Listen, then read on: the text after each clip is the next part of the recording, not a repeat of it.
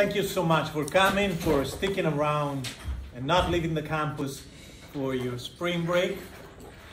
Today we are going to engage mainly in a hands-on activity to try together Dokuwiki, to start creating a page, and that will be eventually developed into your last digital assignment. And your last assignment, of course, will be the project after that for you to work on.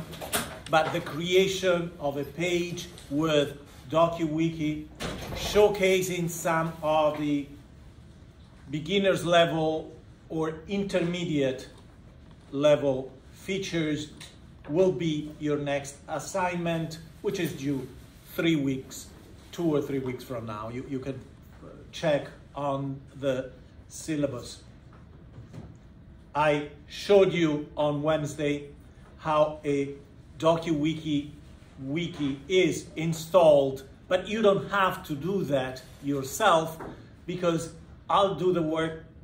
We will use the test site that was created for the class in 2020. And that's where, starting today, you will have access. One of the steps we'll go through today will be your self-registration as a user. And as a user, you will then be able to log in and gain access to a space that I have created for you that will become the page for your assignment. If later on you decide that you want to use Dokuwiki for your final project, you just have to send me an email and I will create a space devoted to your project within the same testing wiki, where you will have all the editing rights, and you will be able to determine, it'll be your choice, whether the wiki of your final project should be public or whether it should be accessible just to you and me, okay? And you have to communicate that to me, because as the super manager, the super user of the wiki, I have access to the panel that controls what can be done to a page by whom, okay?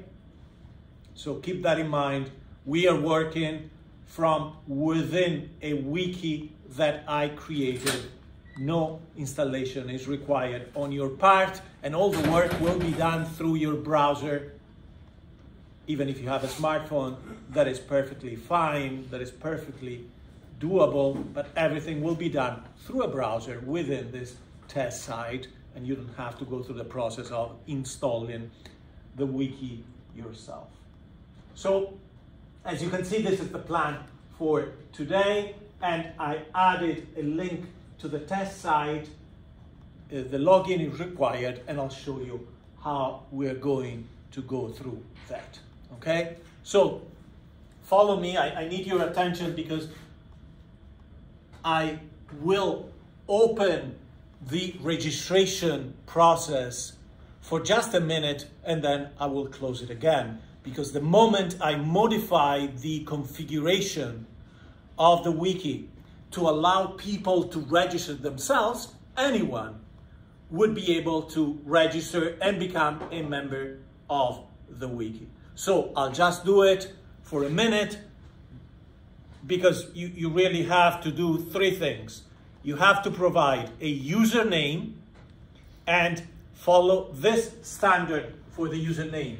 Usernames in Dokuwiki, as well as the name, not the title, but the name of a page, have to be all in lowercase. Usually, if you violate that rule, the system will correct itself. You won't break the wiki by using capital letters, but of course, it's not good practice to test the limits and to go outside the conventions of the system. So, as far as the username, you will put your first name in lower letters, followed by an underscore or a hyphen, okay? And then the initial of your last name, okay? This has to be your username.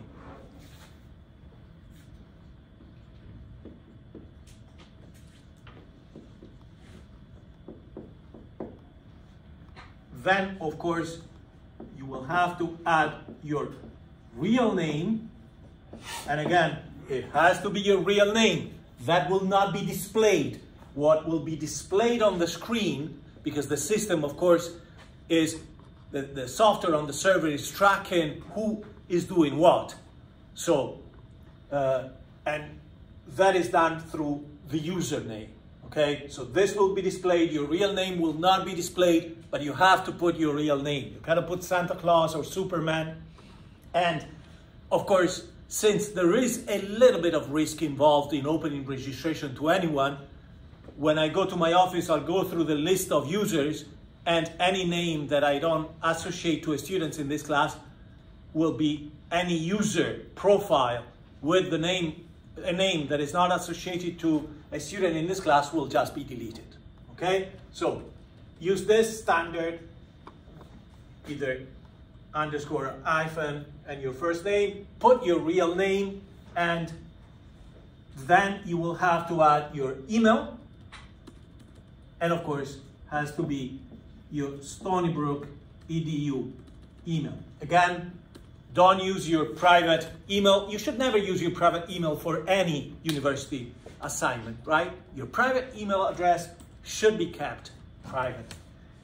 Use your EDU name. Again, if I find any email address that is not EDU and that is not the email that I have on file, I have to delete the user profile in case it's a hacker or a bomber, whatever you want to call them, borrowing from the language of Zoom bombing.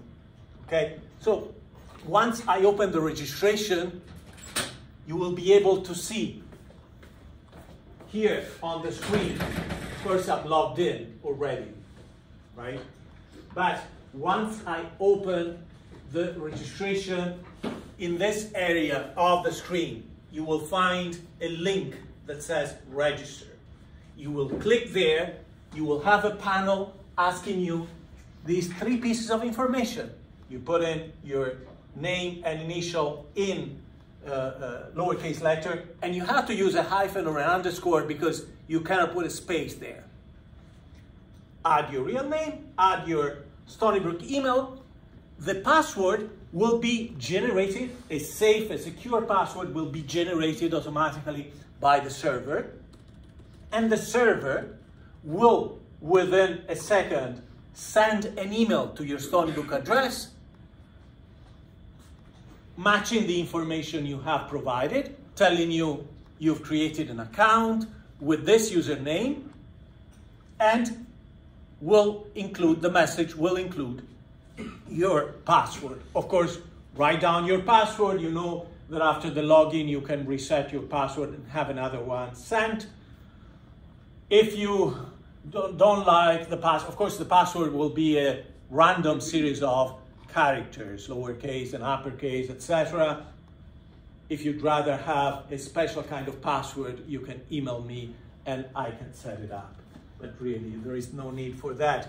Keep in mind, however, since this is a templated message sent by an external server, keep in mind that sometimes the Stony Brook University filter, which is kind of heavy compared to what they use in other universities, in some instances, this might be redirected to the trash, to the spam folder, rather, okay? So if within 60 seconds, you don't see inside your email the message from the server with your password, then go check your spam folder, and most probably you will find it there. If not, I'm here to correct any issues because I can set up a new password after you've created your user profile. I can enter and set up a different password. You can just come here and you bring a piece of paper where you write your username and the password itself. Okay? Is that clear enough? And please stay with me. Don't skip this. Don't be somewhere else while we're doing this, because you will only have a short time to register. Okay? That's too big. Let's put it this way.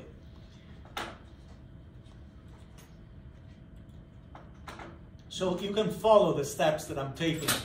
Being the super user and therefore the manager of the wiki, I have access to the administrative tools and the configuration.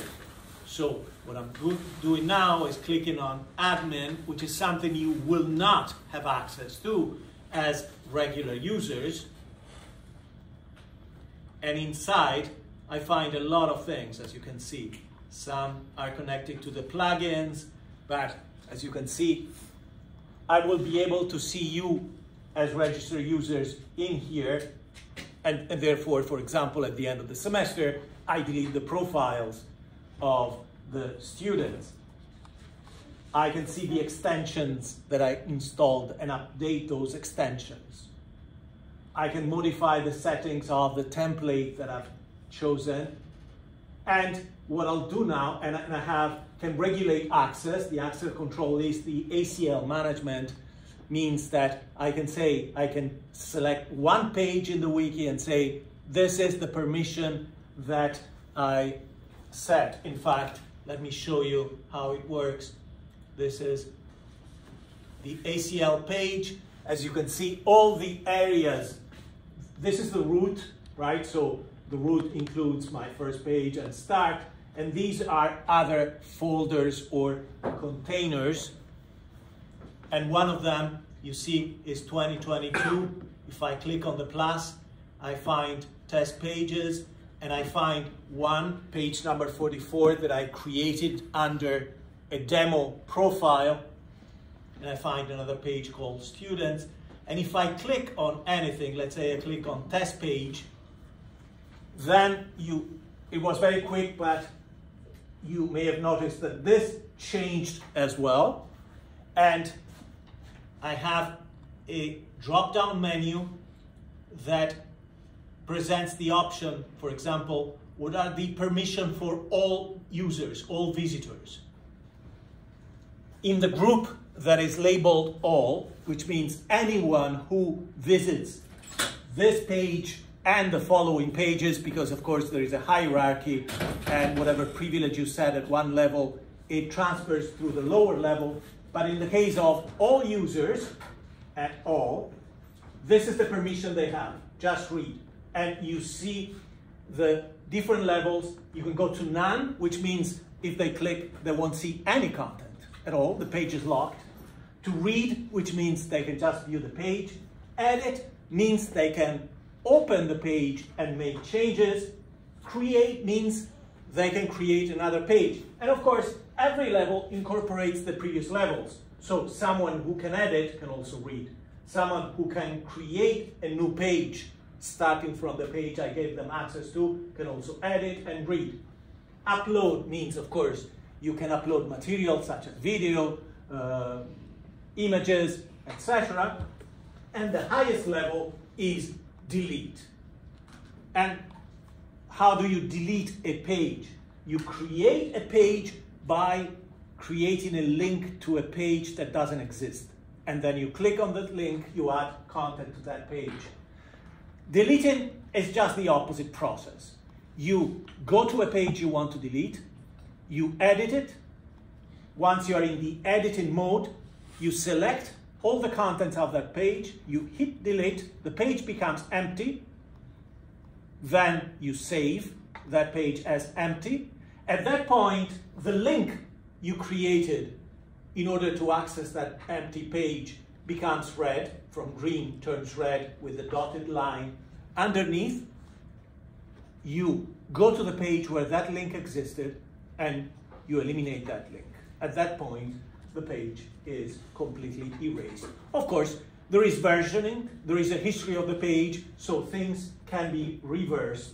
Okay, so if anything, if you find any major problem with your page while you're working and you think you need to go back to a previous version before you deleted something accidentally, you have to contact me via email. I'm your support, I'm your assistant, technical assistant, and I can enter the page and restore a previous version.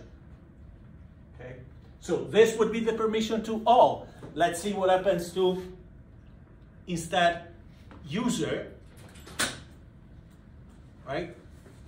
Now, user would be every user whose profile has been created inside this wiki, which will be you in 5 minutes, okay?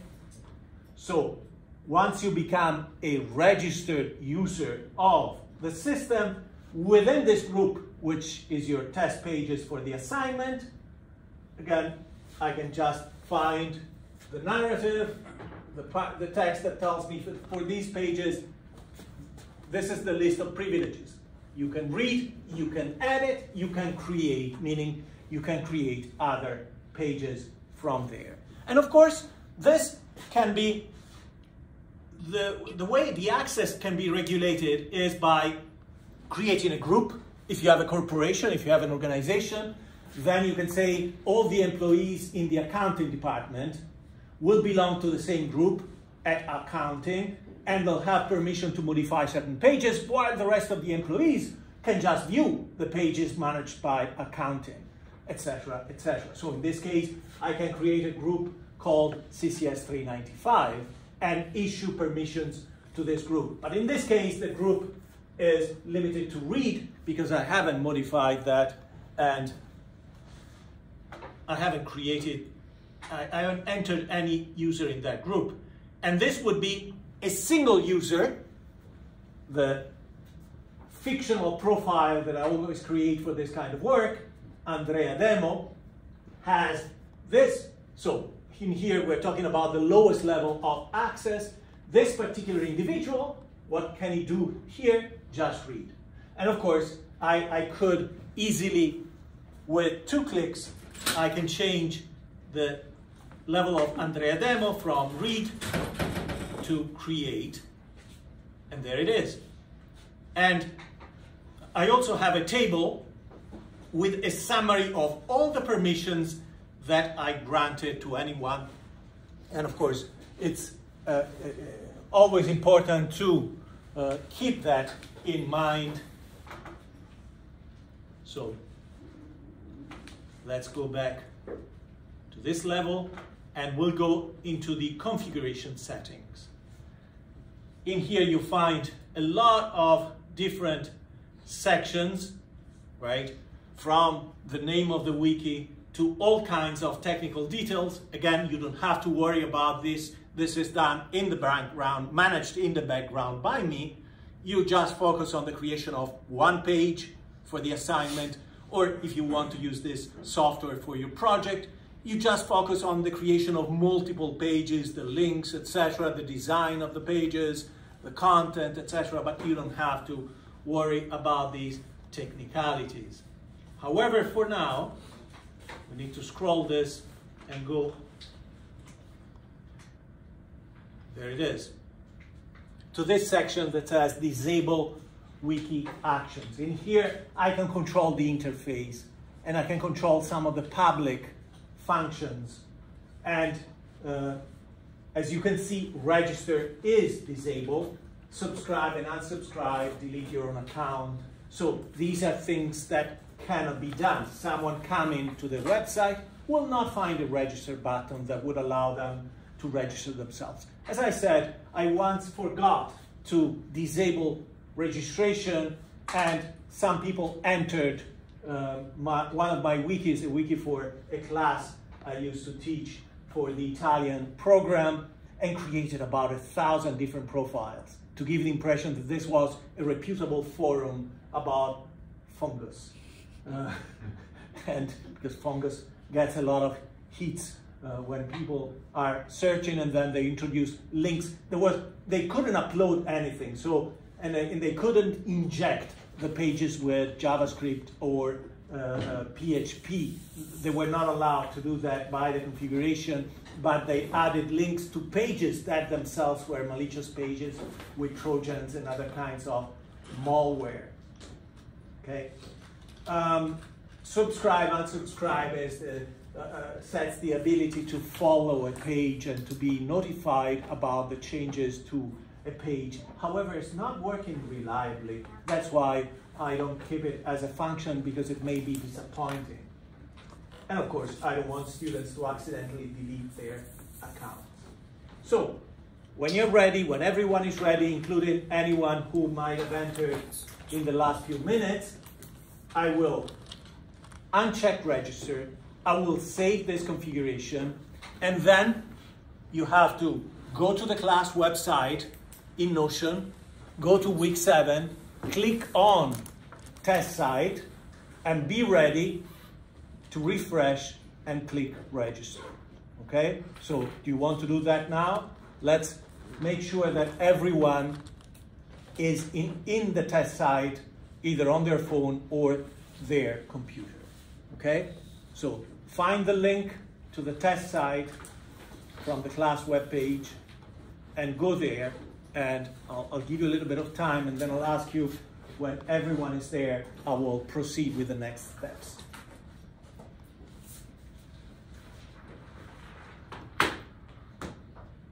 Is it the one with the numbers? The one with the numbers? What do you mean? The 2022 test pages? Yeah. Oh. Yeah, but from the portal of the demo site, I'll show you.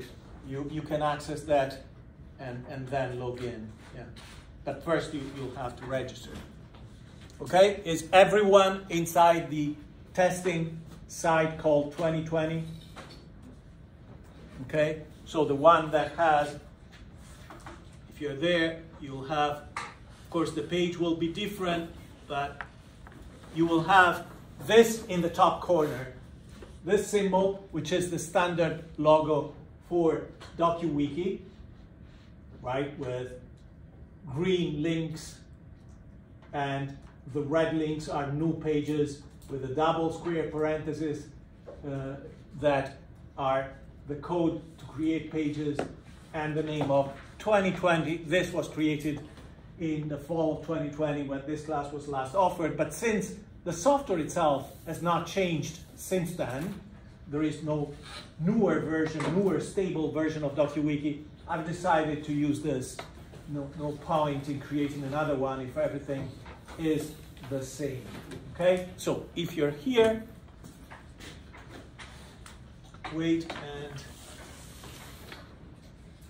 for my actions. Okay, so I'll uncheck register,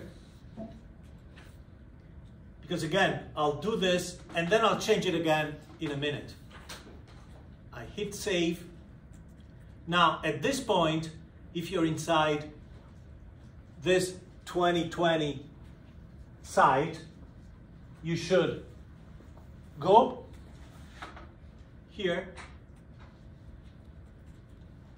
to test pages, where you see a bunch of green links that I created, and we'll go around and have a count, and that number will be your page. But the first thing you have to do is, don't do anything else, just wait for my instructions. What you have to do is look here, and at this point, one of the links here should be register.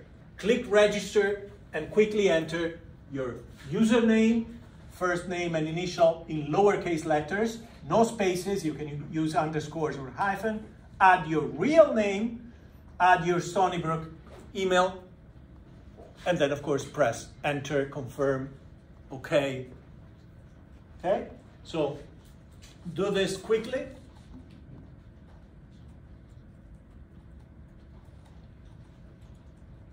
And I'll be ready to revert that so that no intruders come into the website. Because right now, anyone with that link can register. So I'm about to disable this. Has everyone registered? Okay. 10, 9. Yep. Tony? I'm still... Oh, yeah, go ahead. Yes? Do you want us to log in after we register? Wait before you log in. Right now, if you've done that, check your inbox. Make sure that the password is there and copy that password. If the message with the password is not in your inbox, check your spam folder, please. Wait, username is first name dash initial?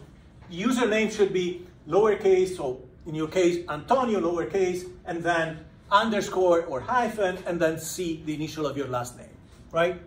So you know it's something that you can memorize and something that I can recognize, right? So I know that there are no outsiders in this wiki. And then you put your real name, which will not be displayed, but I'll be able to see that this account is associated with your name and I know you are a student. And finally, your Stony Brook EDU account. Okay, I'll wait just a few seconds more and then I'll make the registration disappear. Of course, anyone who wasn't here today can contact me and I can create a profile for them. Oh, wait, you just wait a few more seconds. Yeah, sorry? Yeah, sorry, I just still love you. Okay, wait, don't do anything though. Yeah, you can log in, but don't do anything more. So, okay, as of now, registration is reverted. If I go back to that particular section called disable, you see that once again, registration is disabled. No one can register themselves because that would be too dangerous. So I go back to these test pages. And as I said, make sure you find your password in the inbox of your Gmail EDU account. If it is not there, check your spam folder. Once you have your password, log in using the link where it says log out. For me, you will find login. And log in, make sure, of course, it's case sensitive, so make sure that all the lowercase and uppercase letters are reproduced correctly. Is everyone logged in? Were you able to find the email? So we'll start a count, okay? And the number that you count loud now will be the number of the page in here that you have to click on in order to create the page, and then I'll guide you through the first steps and then you continue by yourself. So we'll start in here from 1, loud. 1. 2. Okay, so once you have a number, you can log in and click on that page and create that page. Antonio? 3. 4. 5. Okay, we'll continue from here. 7. 8, 9, 10. 11. 12. 13, 14. From there, 15. 16. 17. 18. 19. 20. 22. 23. 25. 27. okay? So that is the page on which you're working. So you click on that page and I'll use 43 because no one is here to claim that number, right? Just to reproduce what we're doing. If you just came in, you'll have to come here to be signed in as a user, but for now you can just see what we're doing or work with someone else. So if I'm 43, of course you have different numbers, but if I'm 43, I click in here. And you can do the same steps or just watch. And of course you see here that I have create this page on the sidebar, okay? And I click on that. And in here, I have my applet, my editor in the browser.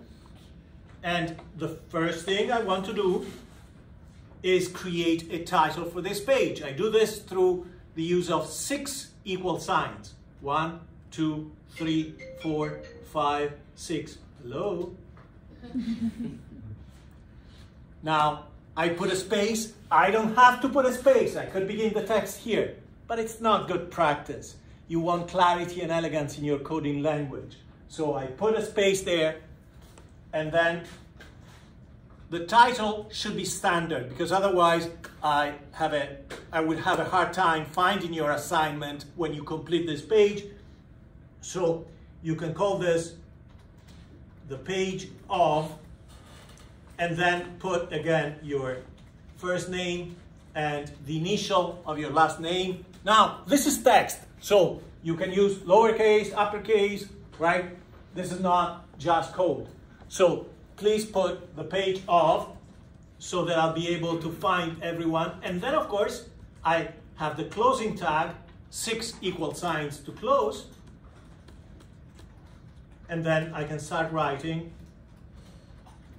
And once I have any text in here, I click save. And you see not only that I have this page, but now when I go back to the test pages, then you see that all the pages that students have created, the green link with the title automatically change, which is one of the automated features that make creating content in a wiki easier, okay? Now, keep this in mind. So, for the next 20 minutes or so, do something with your page. Start doing something with your page, which eventually will become your digital assignment.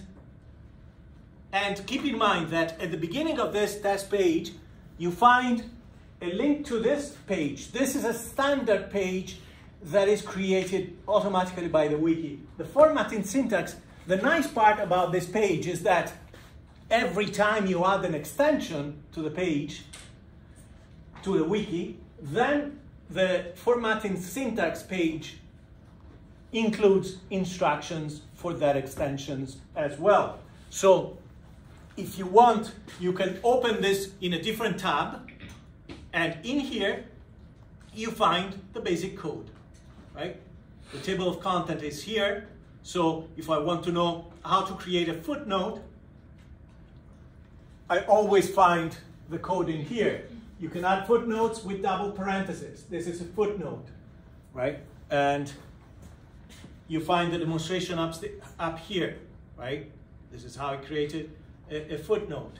Or this is how you use an image as a link. Or you'll find how to include an image, etc. Including images, for example, is very simple. Just need to find my crayon. So, just as a review, right? This would be italics. This is bold. That's the basic things. I won't put underline because you don't want to use underlined. Underlined is for links. So it would be amateurish to use underlined a lot. But to create a bulleted list, I have to start the line with space, right? Space, space, and then asterisk.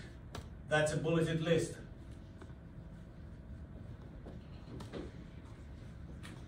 Or you put space, space at the beginning of a line, and it's a numbered list.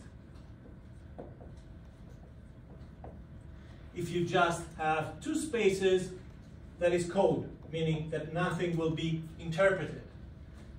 If you want to create a page, you use square, square, square bracket, and then again, don't use spaces, right? Use underscores, no page. Then this will become a clickable link, and I can create a sub page. For a link, I can just write something with www and becomes clickable, but otherwise I can put square, square, and then in that case I have to begin with HTTPS, etc. and then close it. If I want to add a label, I put a vertical bar and I put the label for the link. If I want to put an image, I use curly brackets, the link to an image. So it has to be something that ends with JPEG or similar. And then once again, I can put a caption, rather a tooltip, and then curly brackets to close. If I want to add a YouTube video, curly brackets, then YouTube, then this angular parenthesis, and then a YouTube link. And again, you find this and more inside the formatting section, which is very easy to read and easy to apply. And then, of course, I'm here to assist you, so you can also ask questions.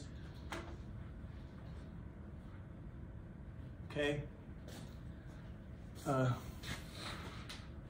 So if anyone entered after we created the profiles, and if you want to come here, I can help you set up the profile. Otherwise, sit next to someone and work with them.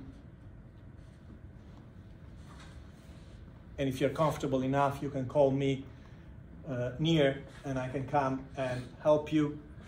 I'll stop in 10 or 15 minutes so that we can have a little bit of a discussion about the process, or while we're having the discussion, you can ask me to click on your page and show that page.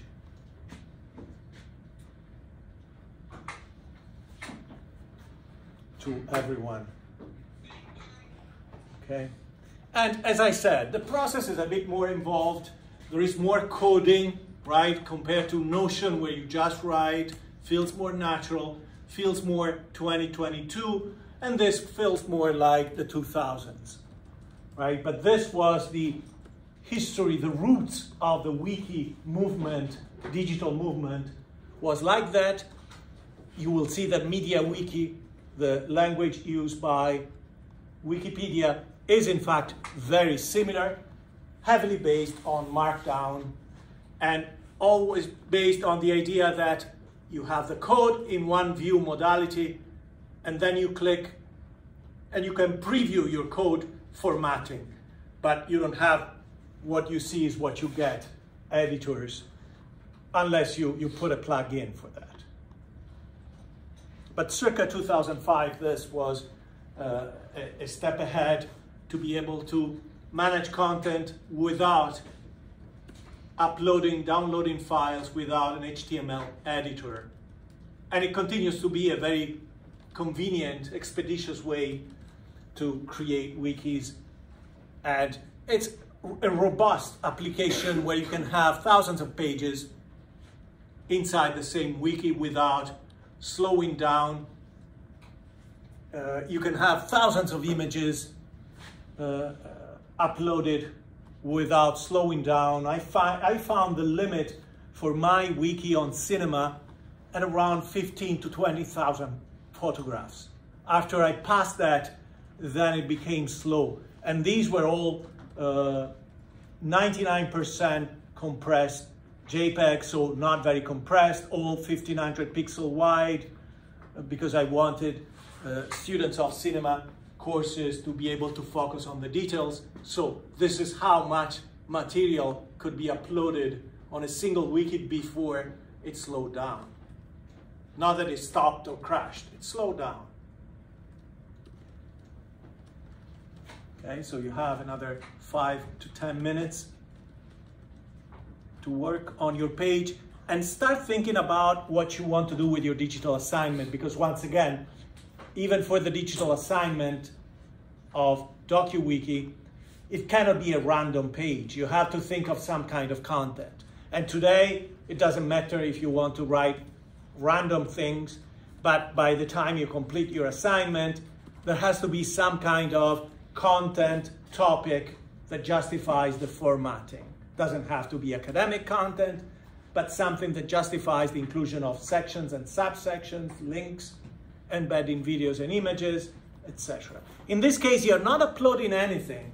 If you need an image or a video, you are using the links, and therefore you're doing something that is called fetching. That is to say, you are getting material from someone else's site when the page is displayed. So it's not a completely legitimate practice, cannot be done for a website that doesn't grant you those rights. So my suggestion is, for the images of your page, go to Wikipedia. You will find images of everything.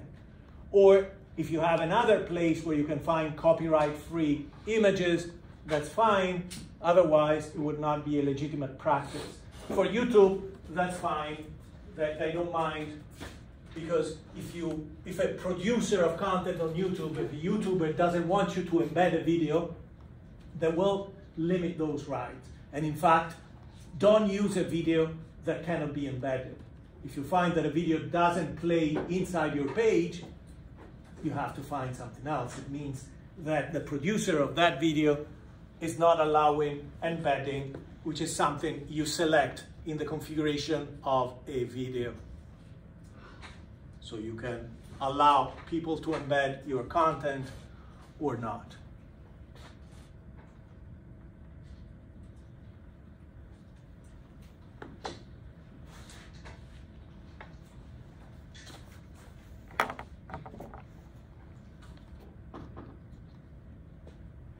Another 5 minutes. So if you're done with some random experimentation, you can start creating additional sections that will be part of, eventually, of your digital assignment. Don't delete what you're trying today, because you can delete it later. Just add to them. And make sure you create sections, right? So the title, 6 equal signs.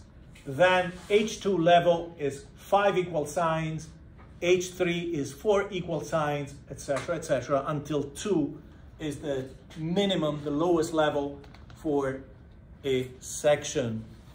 And some of those sections will automatically populate the table of content.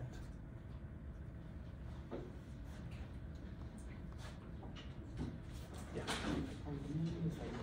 I'm sorry? Yes, come here. That's why I said before.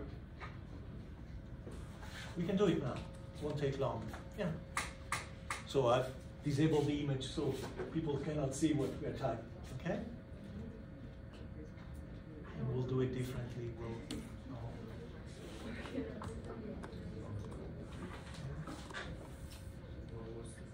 Create a profile.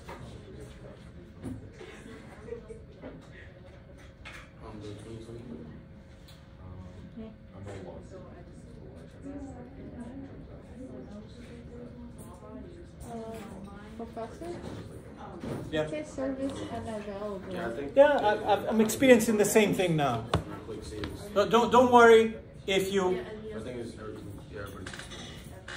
weren't able to save your page. Just wait, and then once you're able to reopen the page, you will see on the right side the icon with the crayon is changed and includes a compass, meaning that you have a draft and you'll be able to restore that draft. Evidently, all of us accessing this was enough to slow it down. It shouldn't happen. I have 4 gigabytes of RAM on this virtual server. That should be enough for 30 people. Maybe it's also the connection in here that is being saturated. So no, I'm blocked as they are. So send me an email and I'll send you back your username and password, okay? So you'll be able to work on this starting from this afternoon. So don't panic, just wait, try again. And let's do something different. Okay? So nobody tries to click refresh the page. Only the people in the first row do that. Once you regain access, we'll stop you from doing anything. Just save what you've done now and we'll move to the next row. Let's try that. And again, I don't know if it is the internet here. It must be the internet here, not the server capacity, the server's capacity, as I said.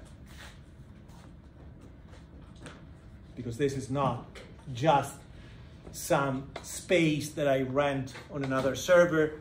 It is an actual virtual computer that I'm paying for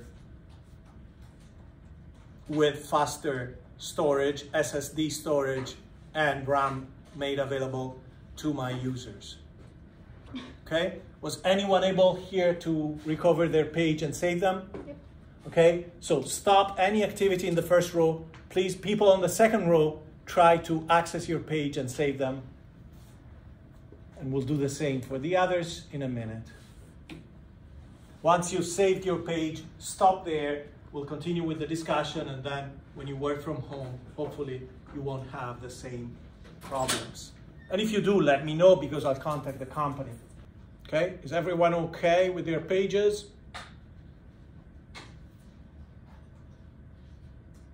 Hello? Yes, okay. So let's open the discussion for 5 minutes at this point. You've tried Notion, you've tried Evernote, you've tried Dokuwiki. I want to hear your feedback about any of those apps, or any kind of comparison between apps, or even I like X, but I would like it better if, and then add some of your wishes, trying to imagine how your ideal digital process handling knowledge content would be configured, okay? So anyone, and if you want, in reference to Dokuwiki, you can instruct me to open your page and put it on the screen while you're talking. Okay, anyone? Oh, yes, sorry. Personally, I like Notion. Since you introduced it to us, I've been using Notion with my I keep track of all my schoolwork and my classes. I'll just upload my notes, and everything is in one place. So I think it's very functional and it's very organized for me. And I'm probably leaning towards Notion for my final project as well. Absolutely, yeah. Which is what I expect of students. And I myself have been using Dokuwiki for many years. I still use it for some courses, especially when the content of those courses doesn't change that much or doesn't need to be very dynamic. But both in my personal life and in teaching a variety of classes, I'm more inclined toward the use of Notion, although there are things that I resent about Notion, the fact that it can be slow, that the limit in terms of a database is kind of low. Once I hit 300 or 400 notes, then it becomes slow when I try to filter out content.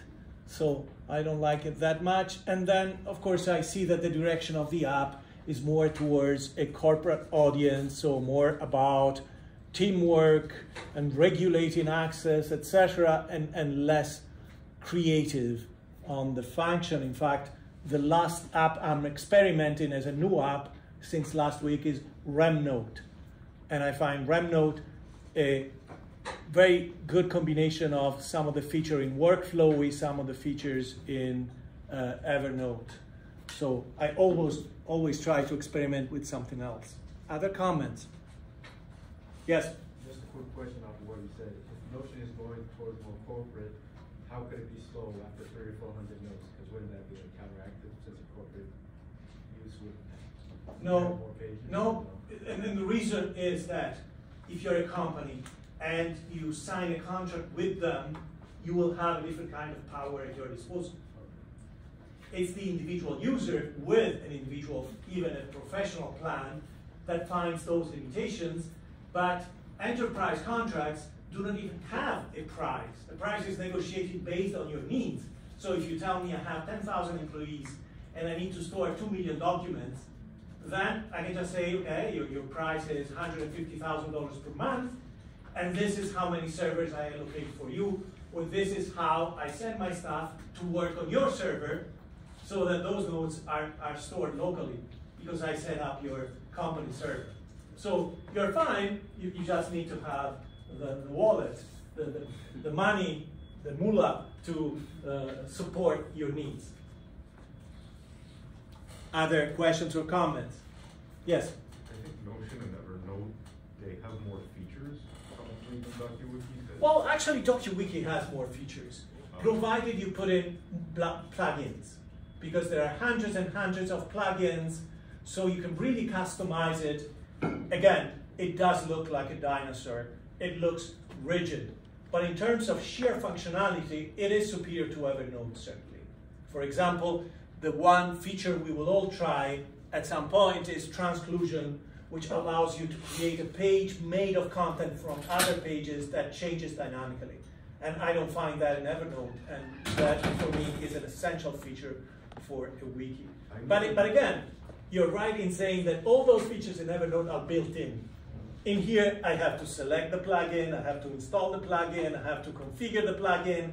Right. So I know more Evernote, technical. I know in Evernote, like one of their goals was to make the site more user-friendly. Yeah, So that's what they and they were successful. some of their features. Yeah. And certainly, if you compare, I can modify a wiki from my phone, no problems there. But it's much easier to create a new note in Evernote when I'm outside on my phone and I have an idea that I want to store, or the most common use for me when I'm outside and I want to create a note in Evernote would be, I see, let's say, the cover of a book that I want to read at some point, and I create a camera note with that picture, and I know that the words on the cover will be automatically read and interpreted by the system, and I can add a few tags, etc., or I can add a recorded note to an Evernote note. So those functions are very agile. It means that I can add to my database no matter where I go, and that's why I have less than 1,000 pages in Notion, but I have 10,000 notes, almost 10,000 notes in Evernote. But they tend to be more and more personal or related to the family budget rather than academic.